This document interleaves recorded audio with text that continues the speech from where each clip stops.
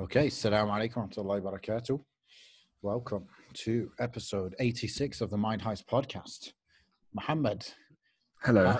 do you like ginger ale? I've got ginger ale right now. I don't think I've ever tried it. It's quite I good. was always quite, averse to stuff that sounded like alcohol. Yeah, Growing yeah. up, I had Have you ale, tried I had ginger beer, and I was like, non-alcoholic ooh. beer? Yes, it was absolutely awful. Was it I flavored?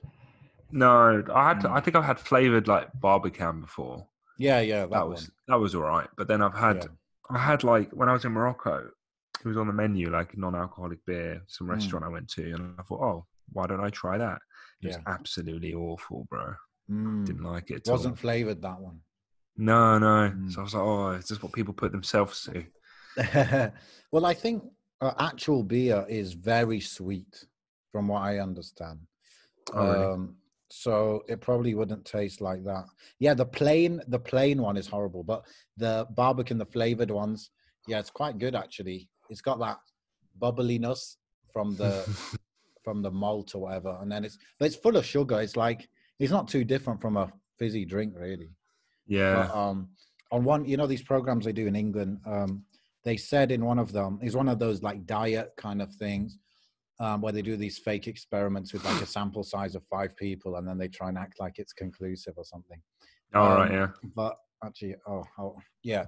And they were saying that a pint of beer, it has the same calories as the equivalent volume of butter. Like imagine you're drinking a pint of butter, how much energy would be in that? So Yeah. that's where you get the beer belly from, I guess. I was gonna say, yeah, that's probably where beer belly starts. Yeah. Oh, Yeah. man. Okay, bro. So God. I think I've got an interesting topic for us this week. So I'll just introduce it by saying that I think, me and you and many of our listeners, I'm sure, we come from parents' backgrounds who immigrated to another country, right? Right. Whether it's to the UK, US, or even in my case, after the going UK, then going to another country, not even in the West. But our parents immigrated for a better life, and in most of the cases, they went from being, village people, maybe from uneducated families in terms of their parents were not educated, maybe their brother, sister not educated, and then a lot of them went to and became educated, before or after immigrating. And by doing that, like getting educated and then immigrating, they actually went from being what you might call working class to middle class. And because of that move, we grew up as middle class or maybe lower middle class or lower working, whatever you want to call it. So I feel like that is a huge shift, isn't it? Like to go from being a villager with nothing much economic activity you can do other than grow stuff, be a shepherd, maybe some market trading stuff, to having a job, having a good income, all of that, being able to buy a house or whatever it is. So it's a very, very big jump. So the kind of topic I want to talk to you about is like, okay, now, like when they pass that baton on to us, like what do we do from here? Right. So yeah, like what are your thoughts on that? Firstly, like why don't you tell me about like your dad's or your parents' move? Like how big a step was it from where they came from to kind of where they are now? I'd argue if they didn't come from the same, well, class systems is different. Like working class here isn't working class in North Africa, is it? But if we did do that, then I'd say that they came from working class, in North Africa. I don't think they've ever tapped into middle class here. I think they've always been working class here.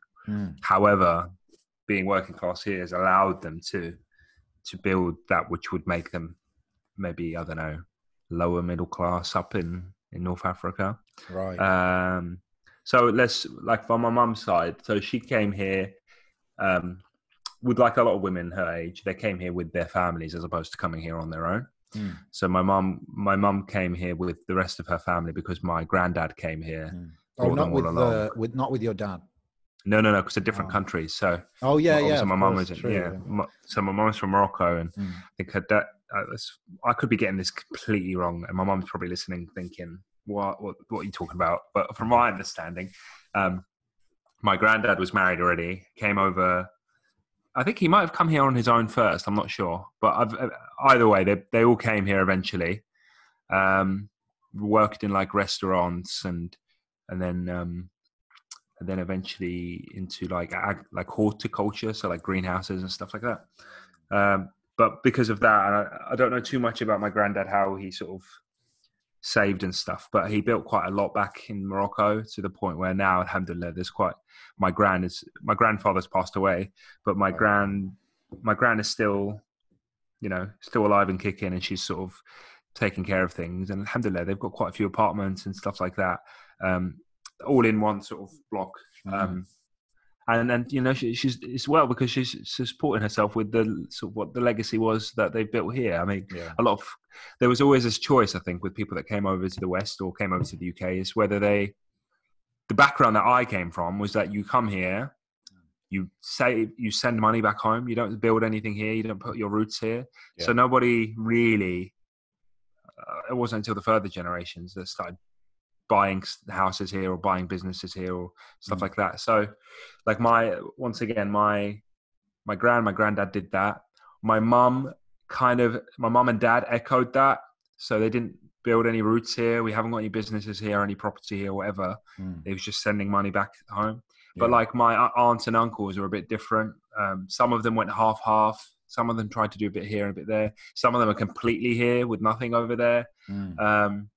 And you've got that in different sort of cultures. Like if you look at, I don't know, maybe Pakistani community, predominantly a lot of the ones I've met, they've been here for much longer than a lot of other sort of cultures and communities.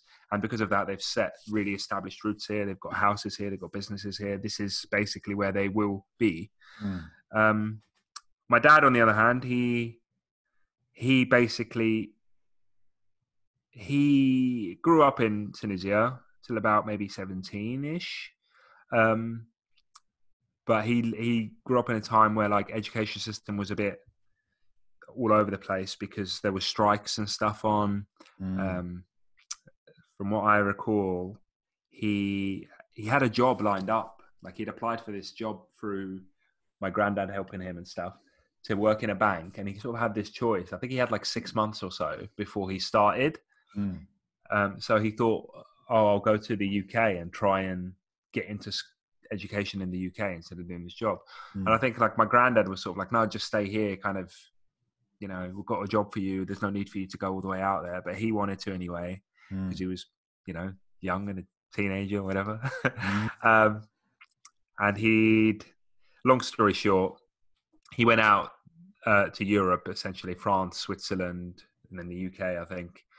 And really, really like the way because he's been talking to me a lot about it recently. It's like really sort of like adventurous, like, going with just a backpack and a frying pan, or do you know what I mean? And and like just turning up in random places, just asking if they've got work and then working. And like, that's what it was like sort of back then. You could just do that. And yeah, so really wild, really sort of like nothing to lose kind of mentality. And anyway, long story short, eventually met my granddad. So the way he obviously got married to my mum was he was friends with my granddad because they worked in the same sort of industry up north. And that's how sort of they got to know each other. But yeah, same thing. So he was sending money back to Tunisia. My granddad was sending money back to Morocco.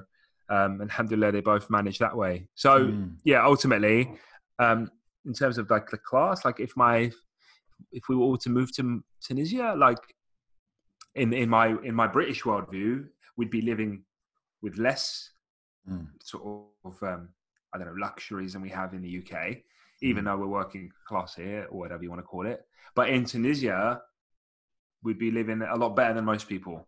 Do you know what I mean? Because of what's been established. So, so would you consider your upbringing working class upbringing? Yeah.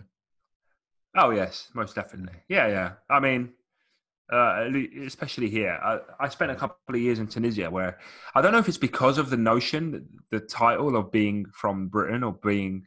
A lot of people have that. Like when you go to when you go to Algeria, do you feel like you're treated a bit differently because you're from Europe?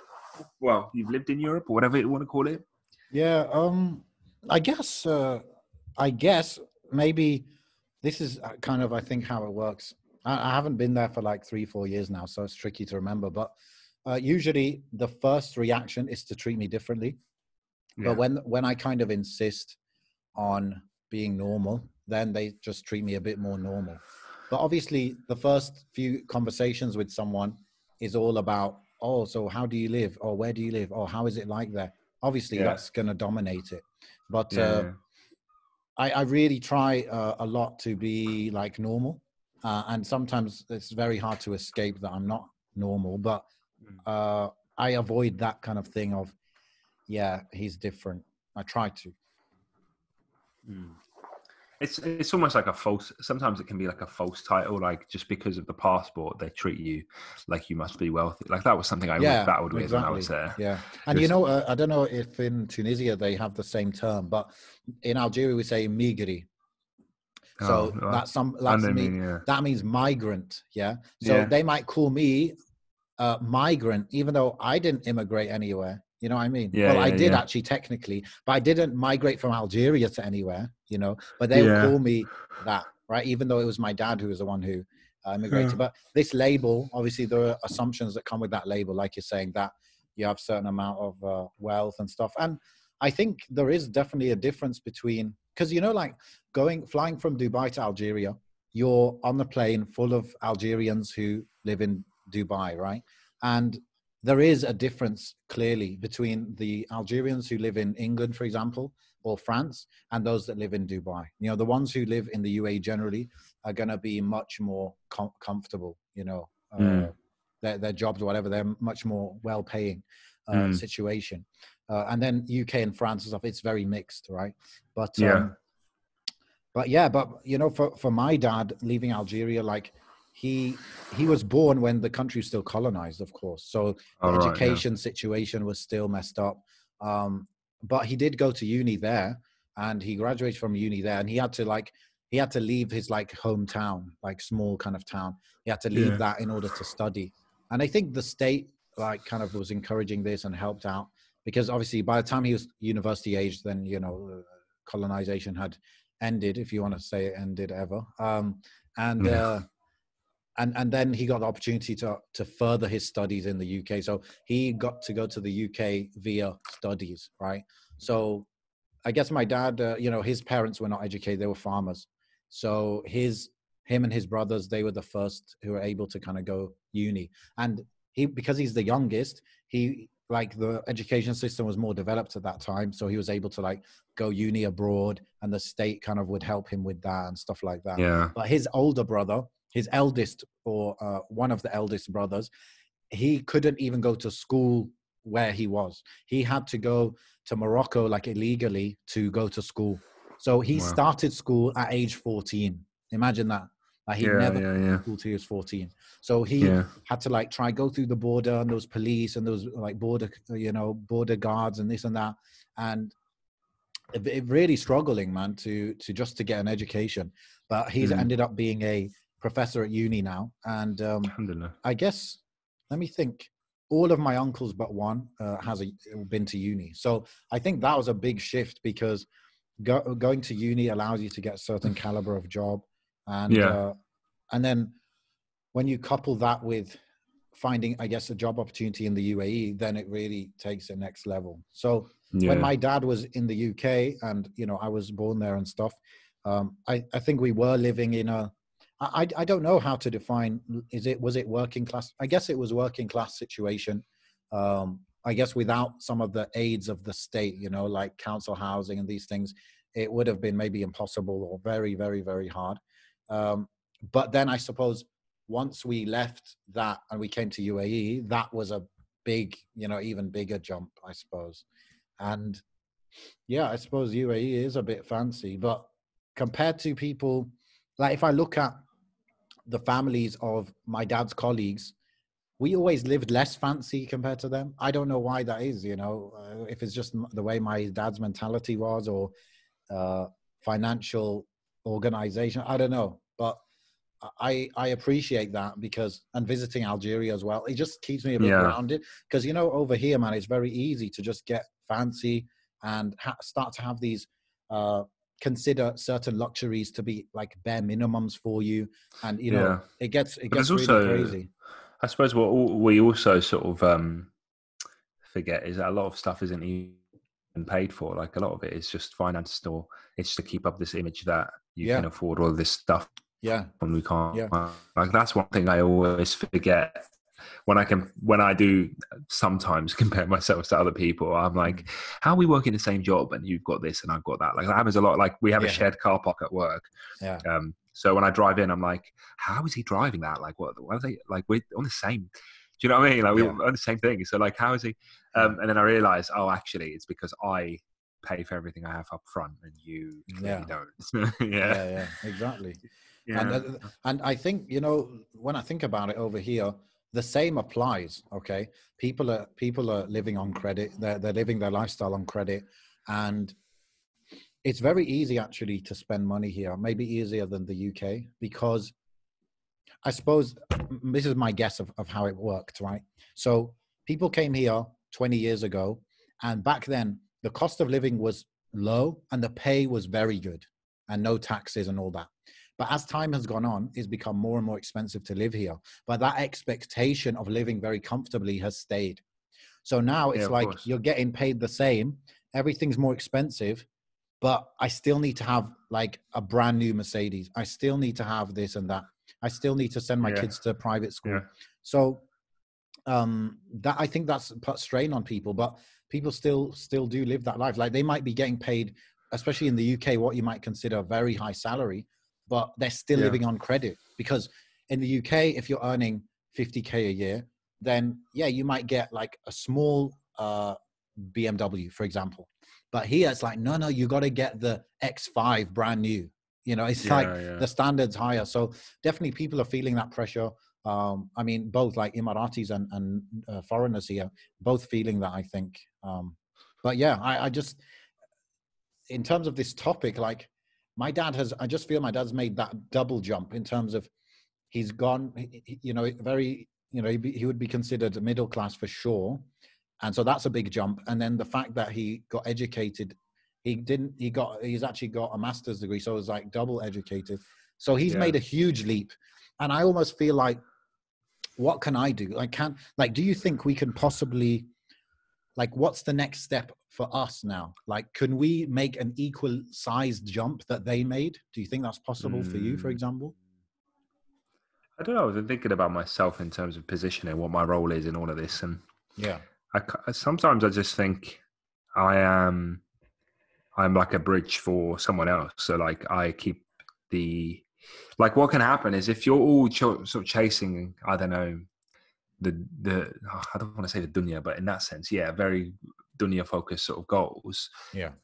A lot of valuable stuff gets lost along the way. For example, like I've always seen like things skipping generations. I always feel like, okay, my granddad was quite religious, right?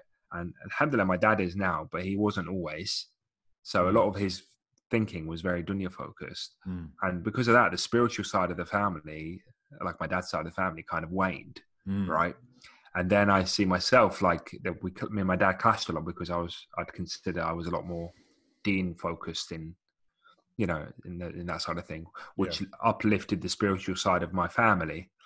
And then I think, I don't know about my son. Like I'd like to think, and inshallah, my son is also going to strike that balance. But it's like, what do we put first? I think because of the whole Tunisia thing that I've got going on, because of the level of uncertainty I've had, and I don't really know where I'm going.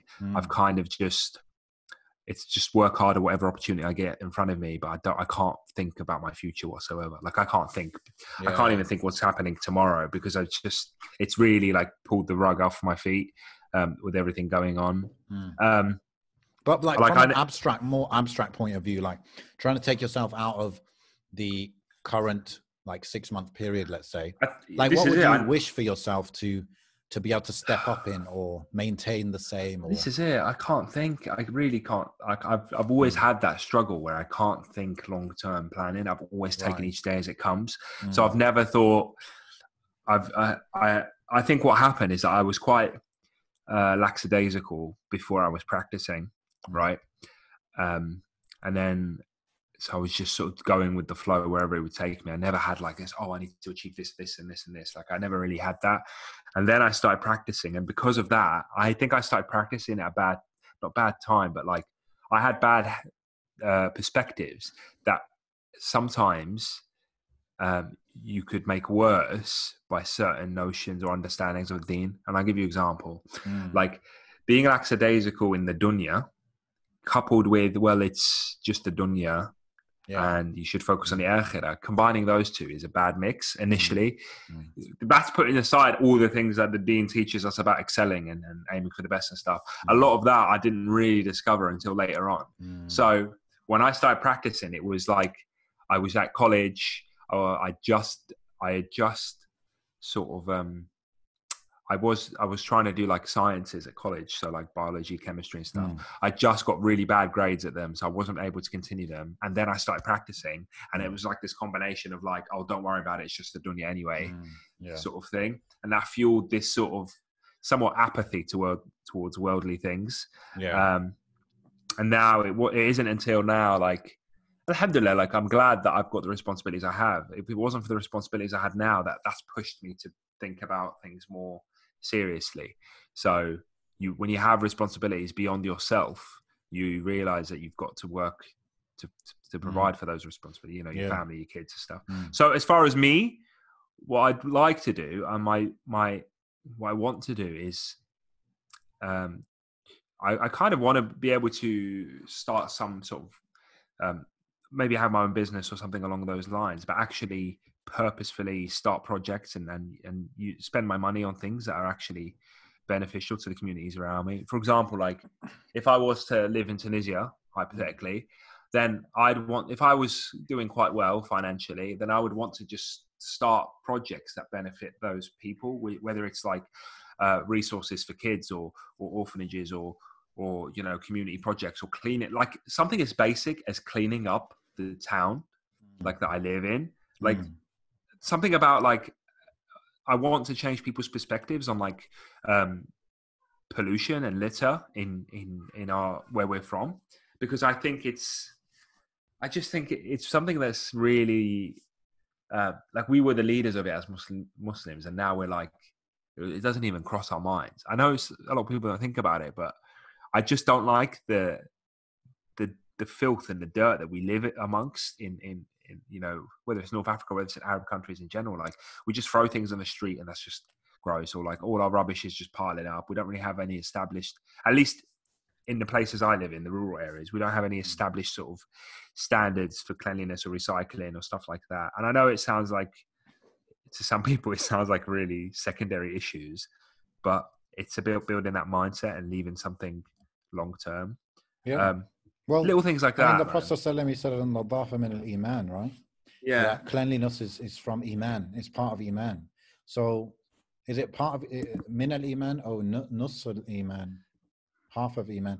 I'm not sure which one it is, but al-muhim, he connected it to iman. So, you know, there must be some significance there. At least you must give it some, you know, importance for sure.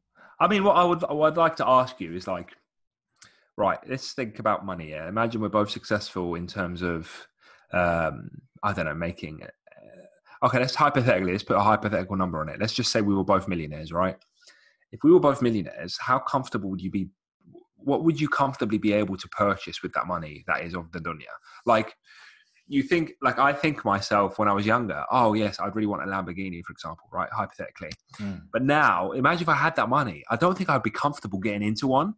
Like I just don't think, even though I could afford it, and even though like I look at one, I'm like, oh, that's nice. I still don't think I could own one comfortably. Like I might have an impulse buy where I get one for like a week, and then I'm like, oh no, this is too much. Like this is too fat. I can't deal with that. So then it makes me think about all the other things that typically rich, quote unquote, people would spend their money on, like flashy things. So like a lot of stuff is flashy that you can spend your money on. And I'm just like, well, I wouldn't feel comfortable with that sort of stuff. So then what would I end up doing, spending my money on? And then this goes back to what I was saying. It'd have to be like meaningful projects or things that change people's lives, or like dedicate myself to making an impact on people's sort of well-being.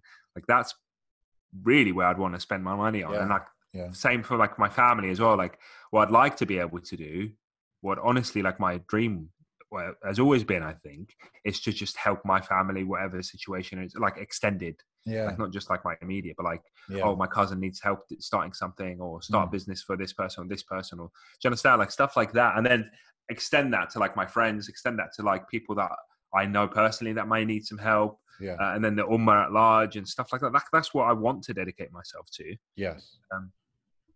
But I don't know if you feel the same way. Would you feel comfortable drifting around in your Lamborghini, bro?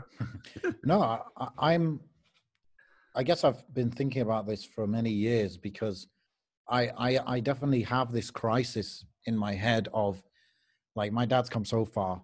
Okay. Even my mom's come so far. Like, and so it's like, how if I was to take the equal size jump upwards, I would have to actually become like actually rich. Yeah. So I'm talking like, I guess I would have to earn about, I don't know, let's just say £100,000 a year, right?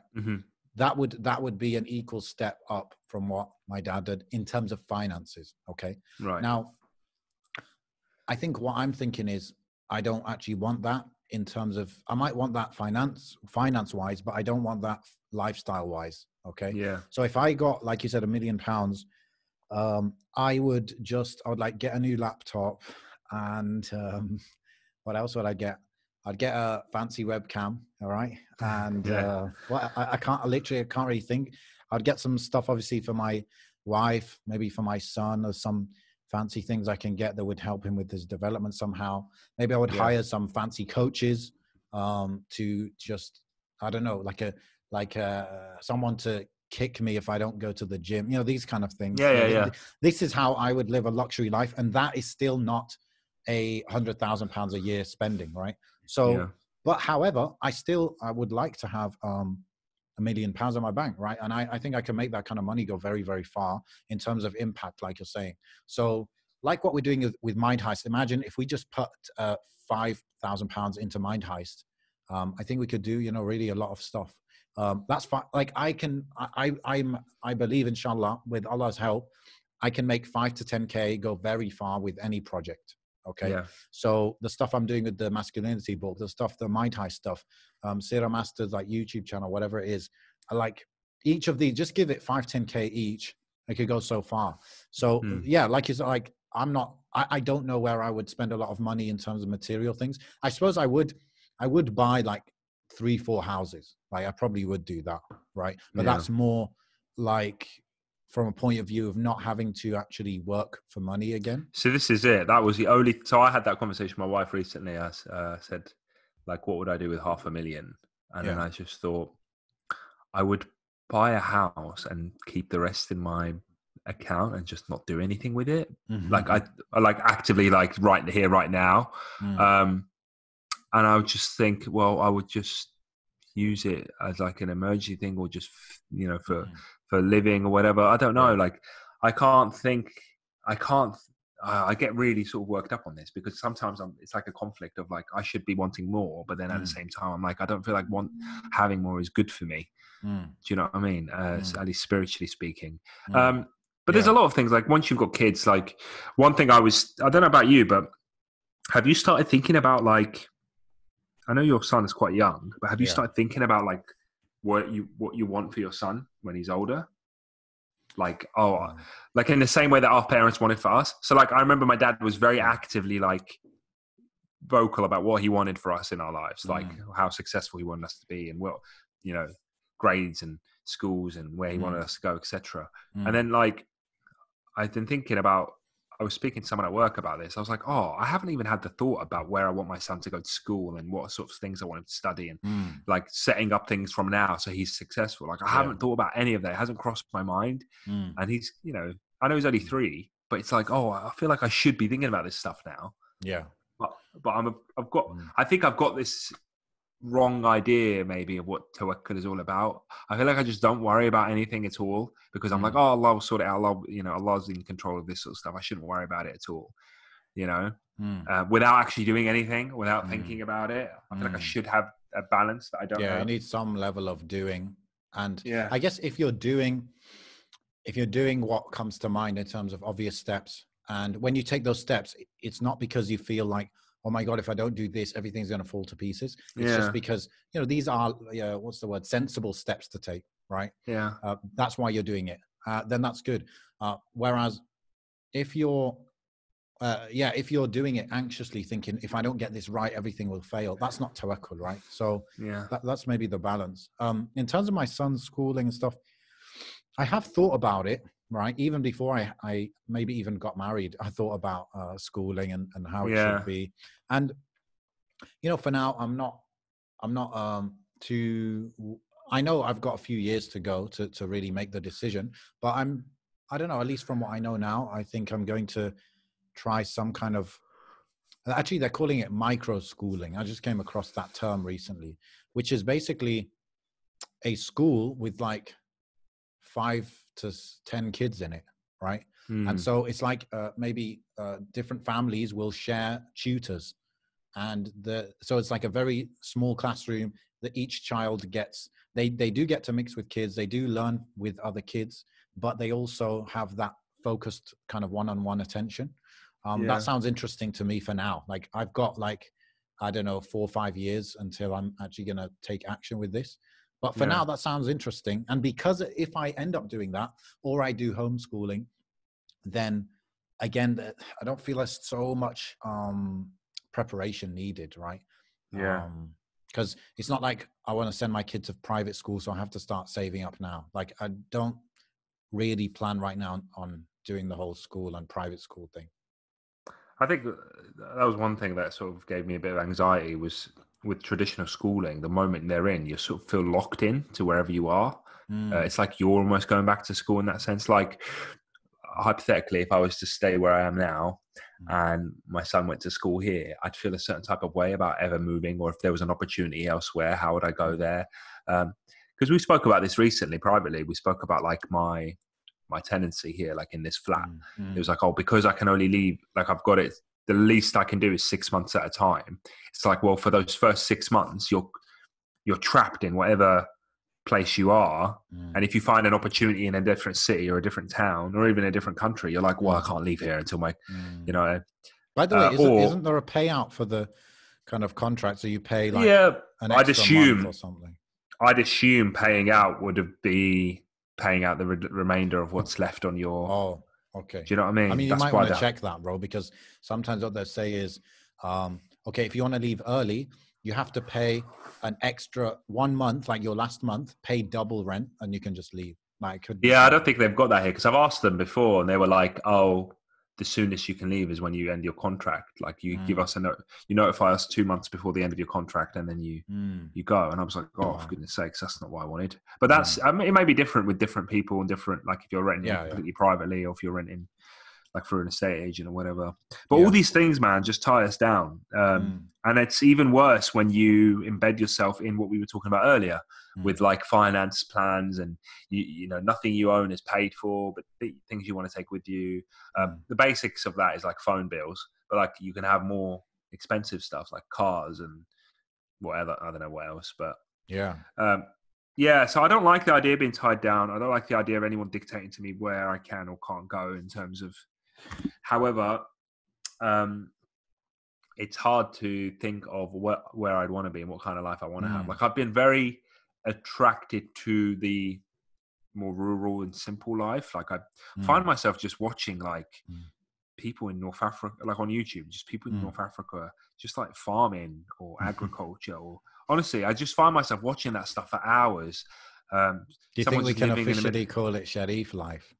Yeah, Sharif life, exactly. But this is it. Like, I find myself looking at that stuff all the time, and I know it's really weird because it kind of goes back to what you were saying. Like, a lot of our families, like my father, left that lifestyle, you know, really actively to go elsewhere, and then like it's so strange, like how now I'm looking at it like, oh, that's more appealing. Yeah, it's funny. You know, like generations always skip like that. Like, you know, like you've got kids that are like super practicing and their parents are not interested whatsoever. You've got parents that are like super into money and stuff, and like, but their kids just don't really care. It's like the least of their worries. And then you got vice versa. You've got parents that are like really, really religious, but their kids are just lost. Like, do you know what I mean? And it's this constant thing that I think see that's all the why, time. That's why I this is my theory. When I was like coming out of uni, I was almost like, I was happy to work, but I think basically I wasn't in as much of a hurry to work or to make money, let's say, not work, but make money. I wasn't in as much of a hurry as I should have been. And part of that is because I guess I've been living too comfortably, like in my childhood.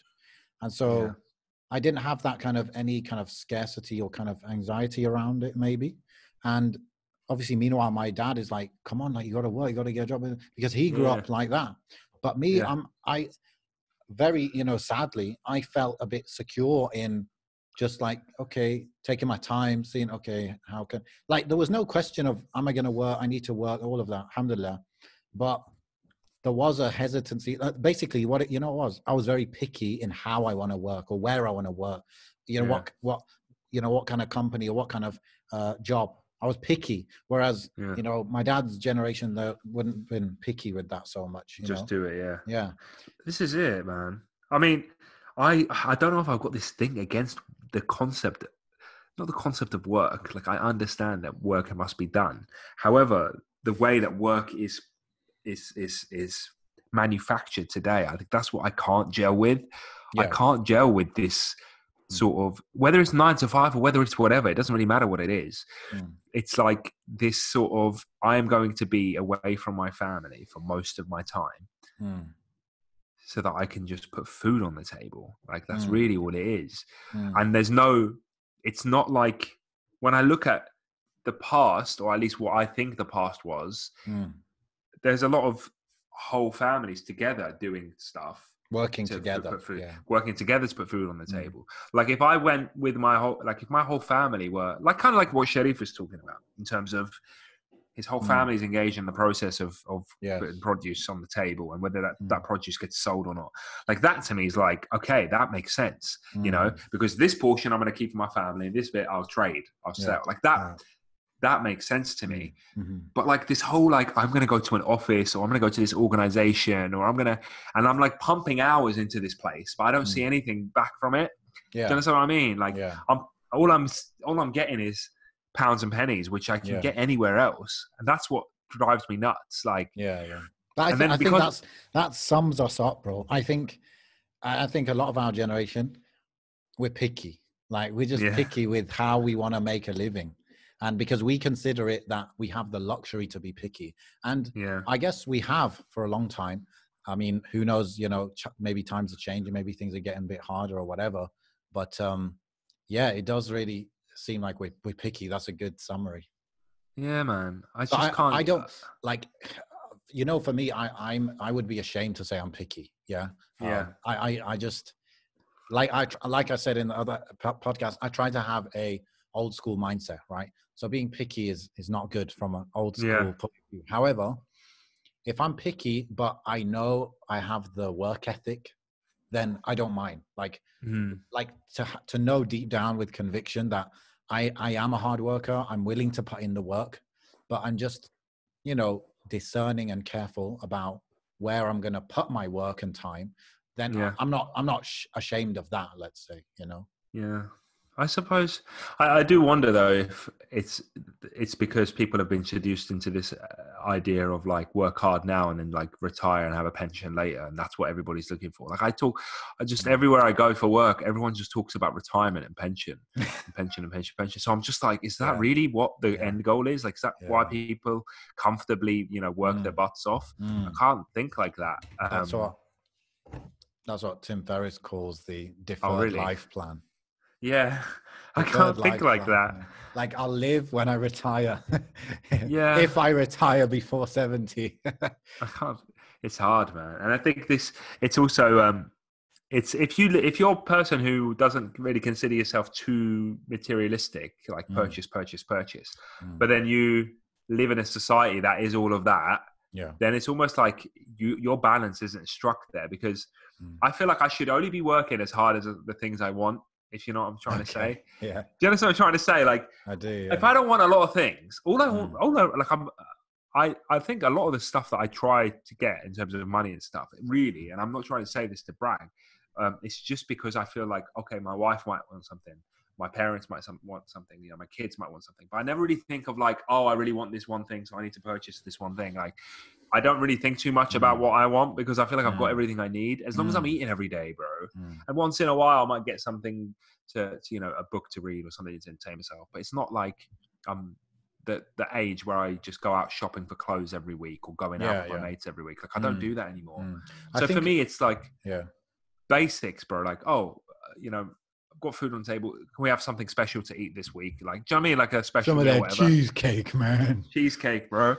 But because I can comfortably afford that stuff now, and I could probably comfortably afford that stuff even with less, then I think that's the trap. Okay. Now, usually the trap would be that you're in a job and you don't want to leave to like start a business, or you don't want to leave to follow your passion. But actually, from a Muslim's point of view, that is the trap of working for your desires and your survival versus like working harder to get more money, not for your own comfort, but for something beyond, right? Yeah. You know, that's like, obviously I don't have a job, I have a business, but when I'm working in the business, because I could be working less in a different type of business, but it would have a more of a ceiling on how much I could earn. But I'm trying to earn much more, inshallah, with this business, because I do like, I'm not even really thinking about what do I put on my table. I'm thinking, you know, that's kind of covered. Now, how do I be able to afford to put £1,000 a month into Mind Heist? You know, that's what I'm trying to think of. How do I sponsor, you know, 50 orphans or whatever it is?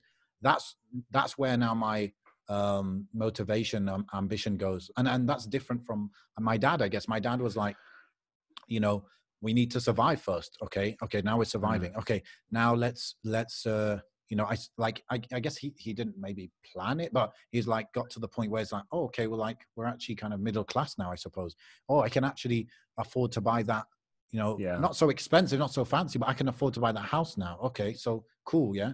And then it was, I think a lot of the focus was just on making sure we, like his children, educated. But for me, it's like, almost like I'm trying to work out a way where I can become more comfortable with less material things, so that I can actually afford to put more resources elsewhere. That's kind of my thinking. So I kind of aspire to get tough enough so that I can like live on very little, and therefore two options come with that, actually. The ability to live on less and put more of your money elsewhere to do good things for you, or the ability to not have to work as many hours, and therefore you can put your time more elsewhere, you know? So I kind of aspire to that, for that a bit, but maybe for the older generation, that was like normal, like that level of grit and work ethic was standard, because, you know, just grew up with the need to be like that. I suppose it depends what kind of generation we talk about. Like, I know that like my dad's generation was just all about work, like work all the time. Like, you know, people work 7 days a week and it wouldn't really matter to them, because they had some sort of mission in their mind. And especially like Tunisia itself has got that mentality and that expectation, like build. Like, what are you doing? What are you building? Do you know what I mean? Like, if you're not building anything, then you're wasting your time. You need to be building something. So when you're going to put the next floor up on that house of yours, or when you're going to put the next, do you know what I mean? That's if you go to these countries, bro, everyone's building something, bro. Everyone's got something going on.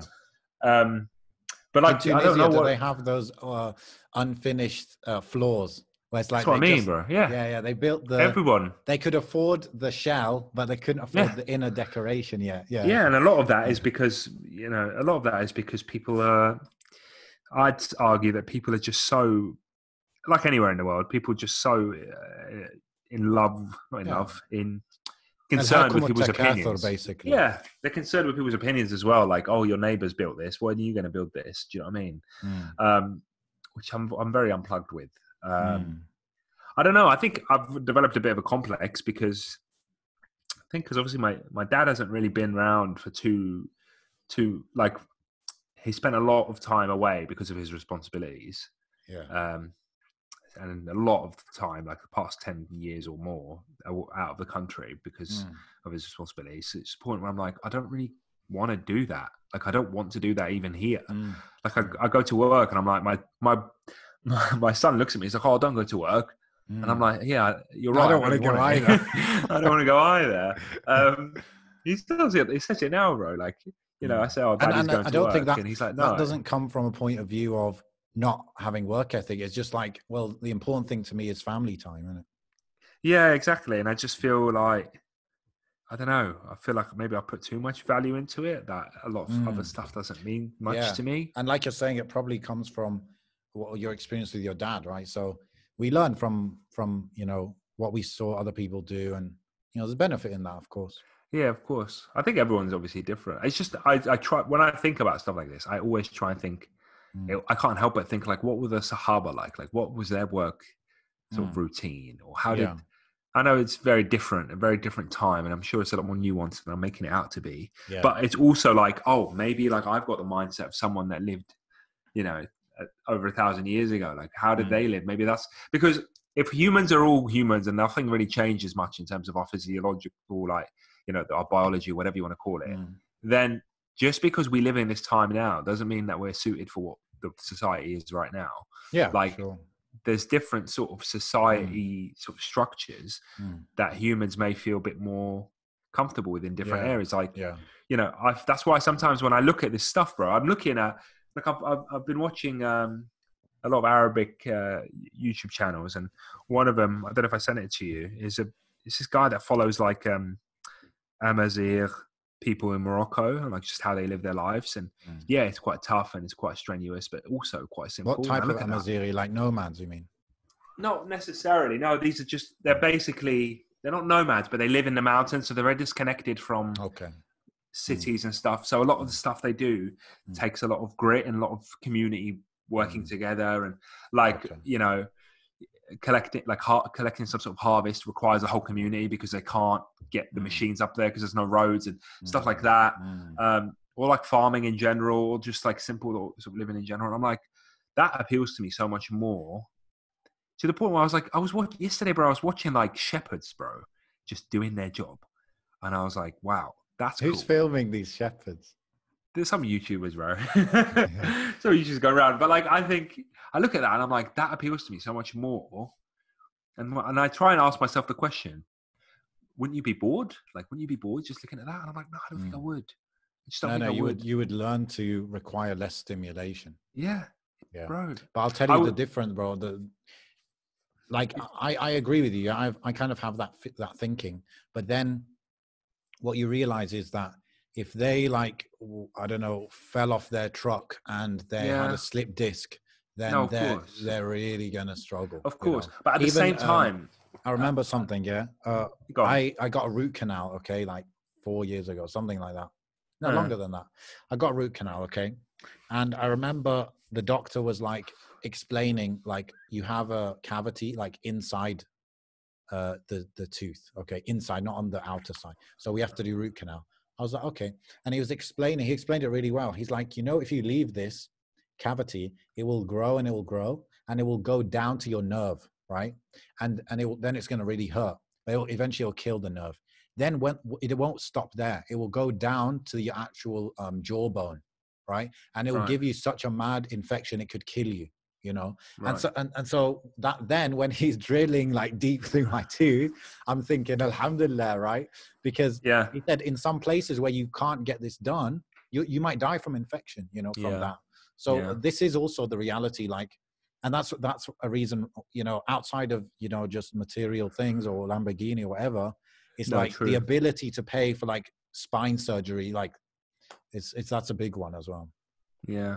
But at the same time, like, I don't know, I always give myself the devil's advocate of this. I'm like, well, everybody's tested with something, in the sense that, like, we are also, like, even in the position that we're in now, we get tested with things that are substantial. And it's just like, Yeah. And sometimes you'd argue there may be a level playing field. If Allah subhanahu wa ta'ala doesn't test people more than they can bear, then that's a blanket level playing field for everyone. Sure. In the sense that this person can handle this, so this person has been Yeah. tested with this. I think that because of the nature of the dunya, what we know about the dunya, like we shouldn't go, there is a limit basically to how much comfort we should seek. I think definitely, right? And like from a priorities point of view, like yes, some level of comfort, some level of health is needed, right? But when you go too far, it's like now your priorities actually got messed up, because like health, the basic level of health might be top priority, and survival and everything. But luxury levels of health might come before your concern for certain parts of the ummah, certain people that are suffering, And so you might say, look, it'll be nice to have, I don't know, putting the haram halal aspect of it aside, it'll be nice to have like the tip top health insurance for anything that goes wrong. But then it's like, well, I could actually sponsor 50 orphans for like 3 years with that. And then so the priorities of a believer is I guess luxury level of health and all of that is not the top priority, I suppose. I think we're in a bit of a transitionary phase anyway with the whole COVID thing going on. I think like you've got so many people that are working from home. I think companies are going to start realizing that it can be done, and it's probably a lot more cost effective to work from home anyway. I feel like you've got all these office buildings that people are like, using, just so they can have everybody in the same place. But then now that they've had to empty the buildings and they've outsourced all their software and their, systems, they're going to be like, oh, well, we don't have to pay rent, really. We don't have to pay for this to be catered all the time or cleaned all the time or whatever. And you just start. And I think if that's a shift that really people take hold of, I think it's a welcome one, because in such a I think this is it. We live in such a globalized sort of world, but we're still so picket fenced into where we have to go for our 9 to 5s. And I think maybe this is it. Like maybe in the next 100 years, bro, a lot of these 9 to 5 jobs that we do won't even really exist anymore. Like even stuff like shopping malls and stuff like that. Like, because retail jobs in terms of like working in retail. Like a lot of like I don't have any desire going out buying stuff like in retail. Like I don't do that. I don't like to do that.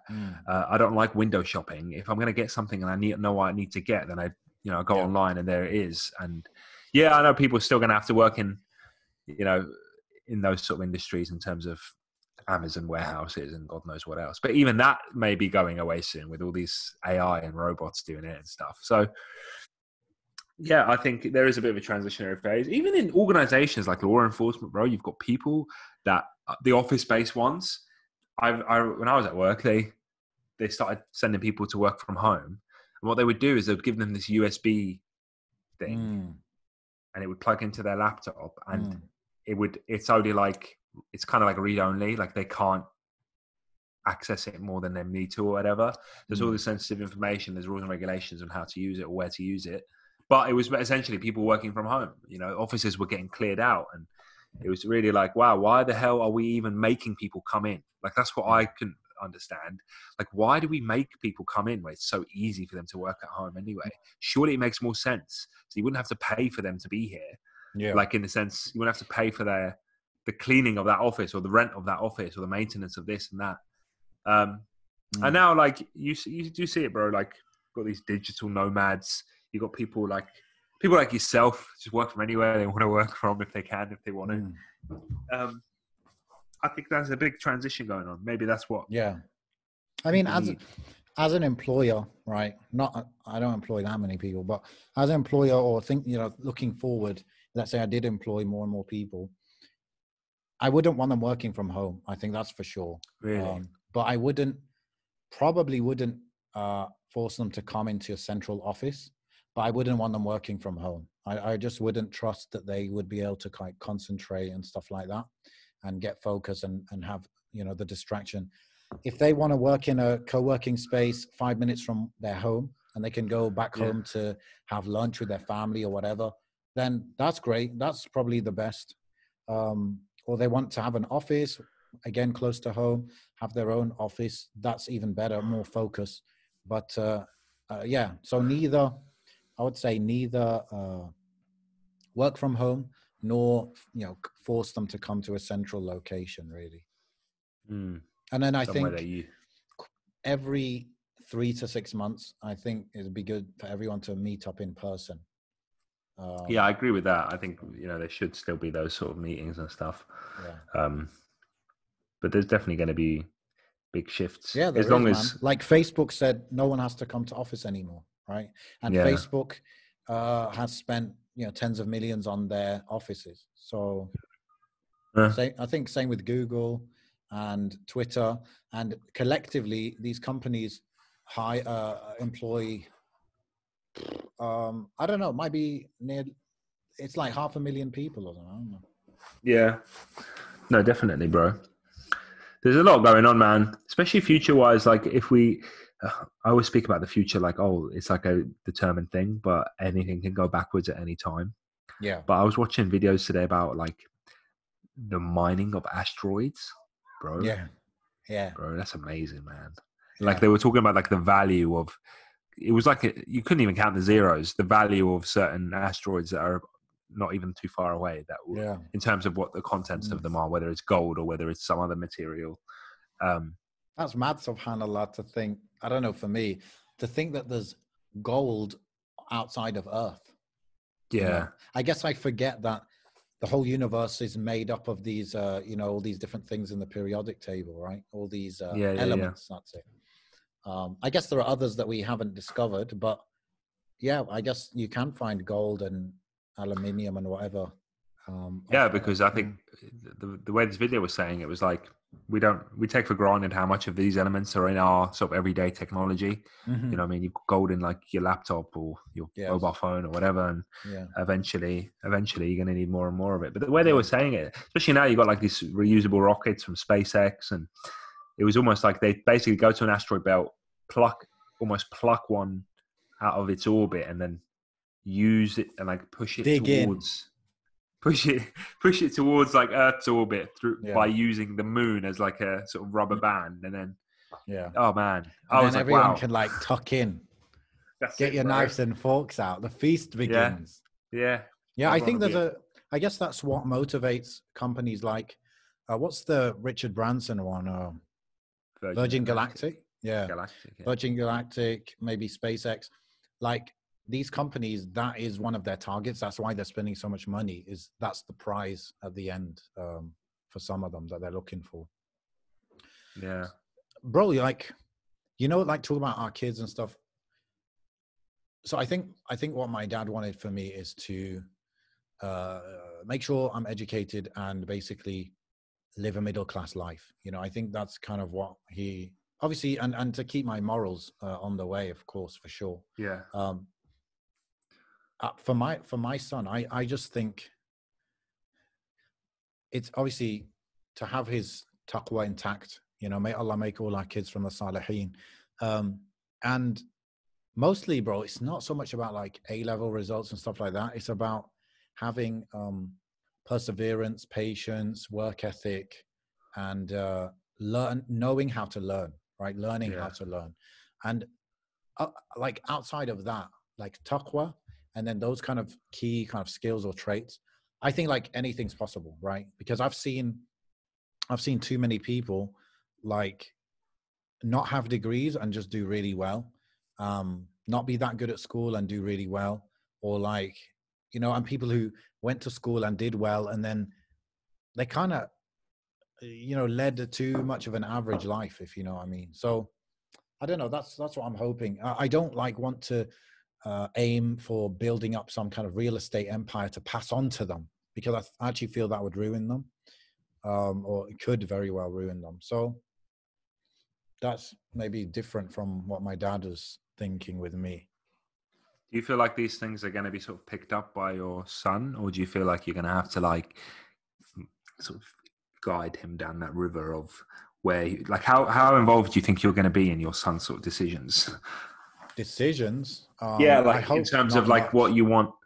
Like for me, I feel like I'm in that position where I'm like, oh, whatever he takes an interest in, I'll sort of support it as long as it's permissible, and like I'll push him to be the best he can be at whatever he wants to do, as opposed to like, I don't have this thing in my head where I'm like, oh, I've got an idea what he can do. Do you know what I mean? He should go and do this, or he should go do that. Yeah. Do you know what I mean? Obviously, yeah. I don't think that way. I just want him to work hard, have the work ethic, have the taqwa, seek the pleasure of Allah, and I probably there are boundaries. Like there would be boundaries. Like I was just I found out about this guy who he's an animator on YouTube. Okay, so he does like animated videos.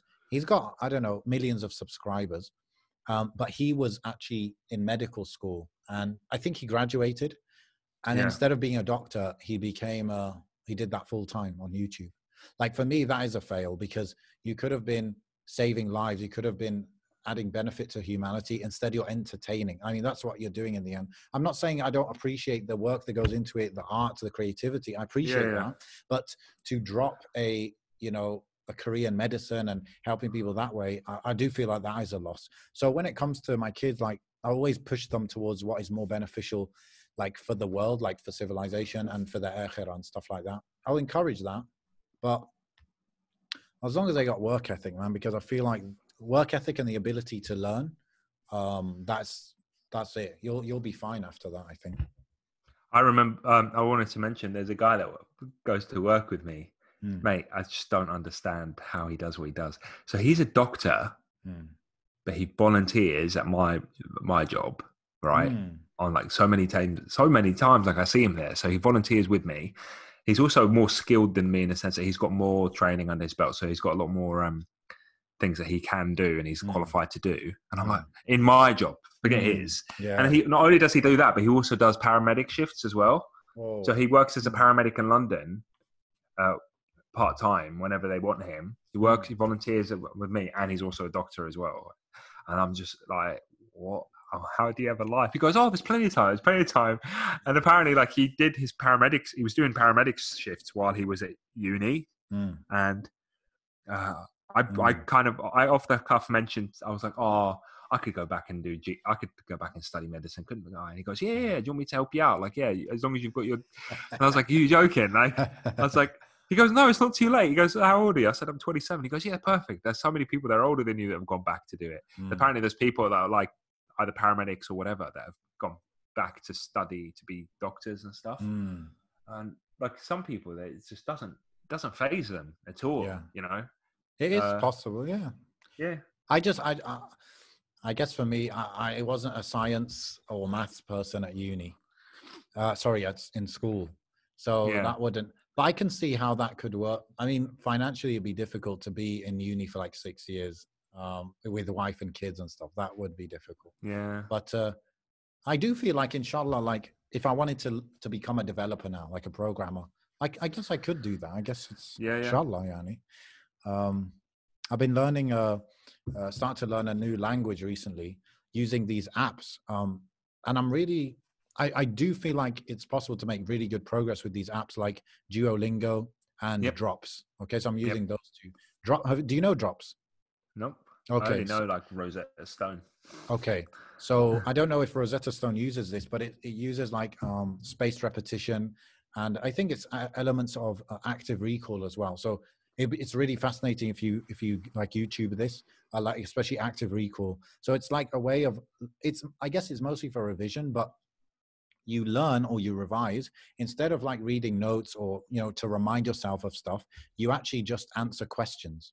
And if you really don't feel you know the answer, you just guess, right? And when you get it wrong, the system will like know that you got that wrong, and it will make sure that it shows it to you again. And it will just keep the stuff you get right. It kind of leaves that alone. And the stuff you get wrong, it just keeps showing it back to you until you actually know it. And it's like it makes your brain work, because you have to answer questions rather than like just reading notes or reading a word or whatever. So I think so. If anyone like is serious about learning Arabic, for example, then Duolingo is good, but I find Drops to be a bit better. So Drops, they have Arabic. Both of these have Arabic. Drops have Arabic. You do 5 minutes a day. I think in a few months you're actually making solid progress. You got to keep it up. You got to keep it up in terms of like do it every day. Don't leave big gaps.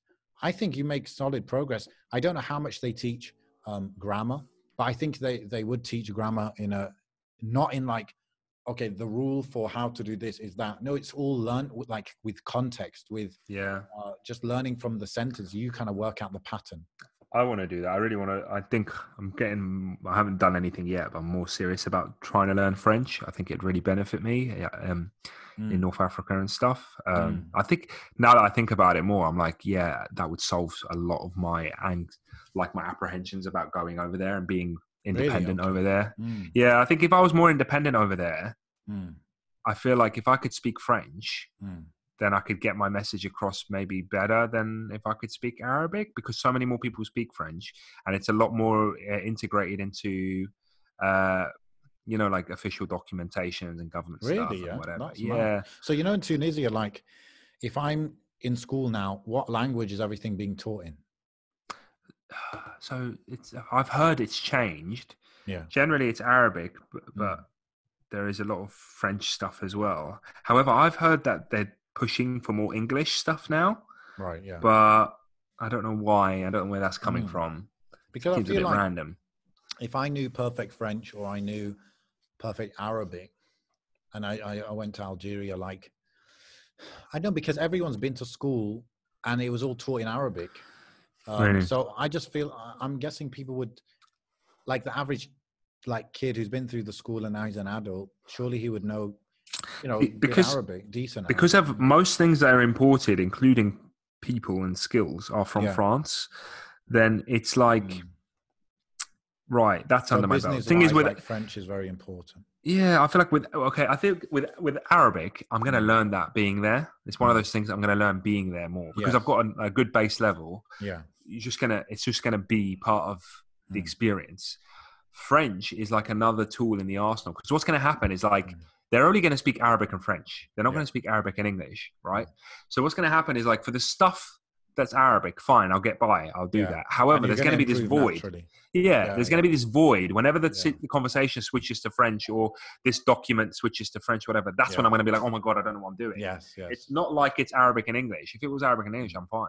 Yeah. So that's why I think I'd actively need French, because where my Arabic may fail or where they do not use Arabic, then I know that French is going to be the thing I step back to. Do you understand? That's what I do. Yeah, definitely. When I have a gap in my vocab, I use French. And it works, right? Like they get it. I always avoid using French, but when I'm like really stuck, I'll use it. Yeah, they do that all the time. Like I'll be in conversation with someone in Tunisia or even in Algeria. I found it a lot. Like I speak to my in-laws and they'll say something, especially the ones that are from Algeria, they'll say something in French and I just won't understand what they've said. Yeah. But to them, it's perfectly fine because to them, it is Arabic. Yeah. There's some words which are just not used in Arabic, even though they know the Arabic word for it, but it's just not used. It's not said. Yeah. So, bro, just finally, in terms of, where our dads came from, then where we are, then our kids, like, what about in terms of, like, we talked about money a lot and middle class, lower class, working, like, whatever. But what about like religious commitment, even like talab al-ilm and stuff? What do you see? Once again, like, it's hard, but I just want to, I feel like for a long time, there hasn't been this established focus in my family. Like I can't think of any focus that has come. Like, yes, I've got, I could recollect people in my family that have prayed. I recollect people in my family that have gone to Hajj, for example. But in terms of, go for it. In terms of it being like the primary driver every day and the thing we talk about a lot and stuff like that, like, I don't know if it's because this is my lived experience right now and I know what I'm going through, but I feel like, okay, my role in all of this is like a bridge to pull my entire family a bit closer to the deen than it may have been in the past, to get rid of like some of the superstitions that we have, to get rid of like, oh my goodness, I'm just getting barged in on, to get rid of all these sort of elements. I feel like, yes, for a long time, the deen has been forgotten through generations and generations. Like, and the true like understanding of what the deen is, getting away of all this sort of shirky superstitions, or go visit this person's grave and ask for this and that. Like these are a lot of things that exist in our cultures. Slaughter a chicken for Wali Ibrahim. Yeah. So like, I'm not saying that we can't do both. I'm not saying that at all. However, because my family may have positioned me in this place, like especially the ones like like Tunisia and Morocco, they view me as like, oh, you're the religious guy, you know. So let me go get a fatwa from you. Yeah, so it's like they pushed me into this sort of box. Yeah. But I don't mind owning it. I don't mind owning it if it's going to benefit, you know, my family in the long run. So that's where I sort of position myself. So maybe, bro, like this is the big area where you can have your big jump up, if you like. Yeah. So like, if your dad brought you, your family, or whatever, up so much financially, economically, whatever, maybe deen wise, you can have that big jump, inshallah. Maybe. Yeah, and not just, and I don't want the deen to just be what people think the deen is in terms of, you know, the kutub and the Quran and the Sunnah in that sense, and that's where it's exclusive. No. There are aspects and elements that are promoted within the deen that stretch beyond that is recognized universally as good in terms of the charity work you do, in terms of helping people. And I think that's the dawah I want to give to people. I want to be able to change even the way they perceive what Islam is. Exactly. Yeah. That's exactly what it is. Because if I'm embedding myself in Tunisia, for example, they've got this thing, bro, where they think that they associate religiosity with extremism so deeply, especially in the political landscape, to the point where I want to make big moves in the day-to-day mundane, in terms of helping people, in terms of charity work, in terms of, oh, do you need something? That's where I want, but then also be known as that religious guy. So that the fundamental perspective that people have of, oh, it's being practicing Muslim or being a Salafi, whatever they call it over there, because it's got different meanings over there. To their understanding, a Salafi is like an extremist. You know, they think of like Daesh, they think of ISIS stuff, which is really backwards. But I want to be able to like make power moves, bro, in terms of change it, especially because the community that I come from is a very small community where everybody knows everyone. It's quite a small village, and the town is quite a small town. But to make big impacts in something like that, that's cool. That's good for me. Like, that's manageable and feasible for me. That's where extra money will help as well, because like it sounds, I don't know what it sounds. It sounds bad in some way. I can't describe it. But if you went to a village, and let's say the village has a market on every Wednesday. You come to the market and you just like bring like free stuff for everyone. Like everyone, this is it, man. Everyone's potatoes are free this week. Yeah. This is what I mean. You did that every week, then, and you never ask for anything in return. Yeah. Then that's going to have an impact. Some people might say that's bribing or that's it. But no, it just works. And the Prophet ﷺ did it in some cases, like give gifts to people. You know, it's something hearts to you. And that's what I like, bro. Like, that's the kind of stuff I want to do. Like, I want to be able to do that kind of stuff. I see these videos of people just turning up and paying off people's bills, or paying off like practical stuff as well. Like, a lot of the people that did it in the past would come to a town, build a masjid and leave. And I get it. Like, I get the whole building a masjid thing. Right. But for me, that feels like your work. It's like one and done thing. Although I get the whole sadaqah jariyah of it. I get that. Yeah. I get that's what people needed. However, for a lot of times, when you build a masjid without any infrastructure inside it, without you being there committed to it, then it's kind of like an empty building, and whoever wants to teach whatever they want goes there. Yeah. So you don't know what's being taught there. You don't know fundamentally if the message is being sent. Yeah. You know? So and building how many are even going, etc. Yeah. If you build a message and duck out, it's like you built a building and you don't know what's in there. You don't know what's being taught. You're not engaged. However, if you're building like a center that you're going to constantly commit to, you're constantly going to, you know, fund like lessons and resources and blah, blah, blah, make it a center of the sort of community, that's fine. Yeah. But bro, I just want to be able to set other people up. I think the unfortunately, like deen wise, not unfortunately, actually, it's very good, but my dad also made a big jump, like deen wise, in terms of knowing more like formal knowledge of the religion rather than just what's inherited, you know? Yeah. So he got a bit educated on that himself in his own journey. From leaving Algeria and getting more educated. And I don't know how much progress I've made beyond what he had. So I guess I've got time, bi'idhnillah. Depends how long I live. I've got time to still do more. I think a lot of people get disheartened by the arbitrary sort of the modern day, because there's obviously two types of seeking knowledge. There's going to like an Islamic university or whatever, and then there's sitting at the feet of scholars. And I think because of like the University of Medina, for example, has this arbitrary 25-year-old and you can't apply anymore, people think it's too late for them. Like I was speaking to someone, he was like, oh, it's too late for me to go and study. Like No, it's not really, because that structure has only existed for a certain amount of time. Before that, people were just going and they would study. It's not about certificates, man. Like, you got to do it for yourself, for your own good, and for your family, and to be able to raise your kids upon truth and stuff. So go this way. No, go this way. Go. We don't want you on camera. Okay, bro, I really have to go, man. It's really difficult. Inshallah. I was just gonna finish what I was saying. Yeah, bro, it's not about formal education like degrees and stuff. It's actually about doing more acts of ibadah and raising your kids, raising your kids, seeing you doing those acts of ibadah.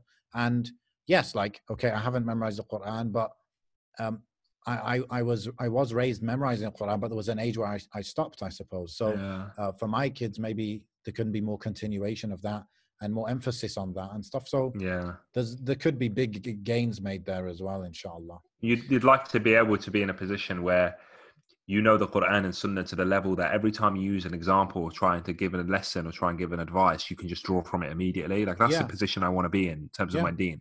I want to be able to, like, if I'm having a conversation with somebody and they're stuck or they want my advice, whatever, I immediately am able to go, oh, actually, well, there you go, take that. This is the advice I give you. Because that's what always keeps that link, because people will feel like their solutions are then in the Quran and Sunnah as opposed to other people's opinions. Yeah. You know? And I remember when I was on Hajj, or I was with a group of people, there was like, I don't know, at least 2 people hufad of the Quran. And it's like, everything you say, they're going to bring an ayah for it, right? And even they'll make jokes with ayat of the Quran. So they'll say an ayat to you, and that's just the joke, right? Obviously, you have to understand it to get it. But it's like whether it's giving advice, whether it's joking, it's like they have an ayah for everything. And so that's a really good place to be. I don't think it's too late for us to memorize the Quran, definitely. No, never. But ultimately, it's good if we give our kids that head start and just make it just how they're going to like learn their times table, like try and make a new norm that, you know, you're just going to learn it, you know? Yeah. So, bro, this has been a really good topic, bro. I really enjoyed it. And inshallah, a lot of people will relate to it because we're all mostly from immigrant backgrounds and stuff like that. So I think we all have to think of, our parents got us here. Where are we going to take it? I think it's a really good thing to think about. As usual, if you want to comment or ask questions or anything like that, go to mindheistpodcast.com. We've got the anonymous option, we've got the email option, and share this podcast. You know, if you related with it and you think other people will, then just send, you know what I do, because not everyone's got like iPhone, because with iPhone it's easy to share a podcast because everyone's using the same podcast app, but with Android it's difficult. So I just screenshot it. I screenshot the title of the podcast and I just send it to people like, check whatever player you use, just check it out, you know?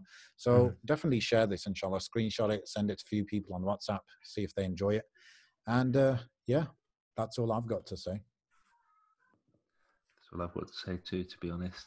Okay. You've said it all concisely. We will get to answer questions. I know we always say, send us your questions, but then we never really answer them. But it's because me and Amin just don't talk unless we're on the podcast. And when we talk, it's just a natural flow. Yeah, we do a Q&A whole episode, inshallah, at some point.